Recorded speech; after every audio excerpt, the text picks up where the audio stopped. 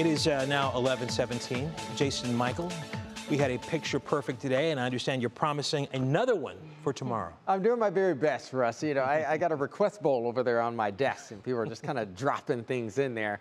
You know, at the end of the day, we're kind of thinking about how can we best tell this forecast? What are we looking at tomorrow? What is about the day after? And certainly it becomes a kind of a messy pot when you start to look towards the weekend. Well, in short order, we have a little bit of rain coming in, but also cooler weather coming in. But before that, though, we can brace ourselves for another almost carbon copy of what we experienced today. So here's what the setup looks like for tonight: low 50s and even to upper 40s for some areas well inland. At least for the forecast for tomorrow, though, we have sun and clouds mixed back in, so balmy conditions is what I'm calling it for our Thursday. But look at this: by the time we get to about 8 a.m., we'll be in the mid 50s and then rocketing back up towards about 70 degrees in the early afternoon hours, and then kind of settling in after that. So here's the big picture of what we have on satellite and radar across the area. As I said before, earlier around 6-7 p.m. broadcast, that area of high pressure is moving just so slightly over towards the south and east. So it's going to be throwing back some of those southwesterly winds, what we're going to have to contend with for tomorrow, roughly about 5 to 10 miles per hour.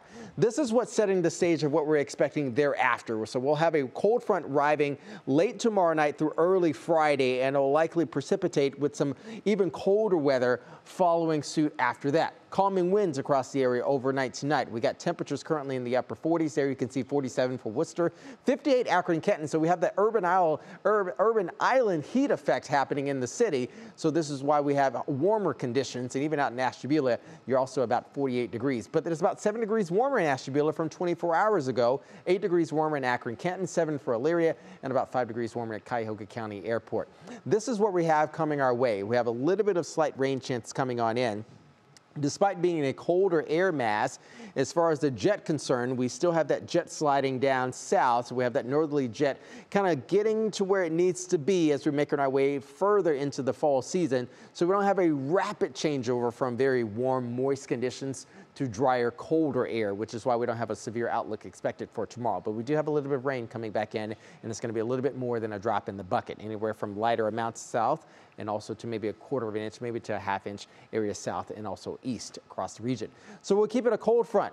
And the headlines for us tomorrow, late tomorrow, heading into early Friday, with the burr coming in, getting us a good bit of a clutch as we head towards Friday.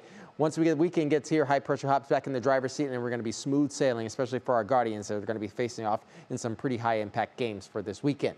There's a frontal boundary coming in. You can see there in the early hours for us on Friday. I think we'll have a few roll-off lake effect showers coming on in throughout the day on Friday, but I think the theme of the weather story is going to be this deep trough extending down. This darker color blue, that is some very cold air, likely the coldest that we've had so far this season.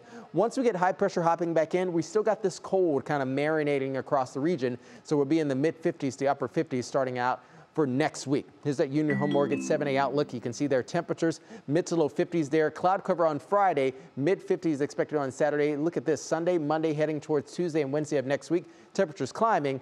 But again, as I said before earlier in the broadcast, Russ and Laura, what goes up must come down. So we got 50s and even some 60s expected by the end of next week. That forecast already taking us to the middle of the month. My goodness. All right, Jason, thank you.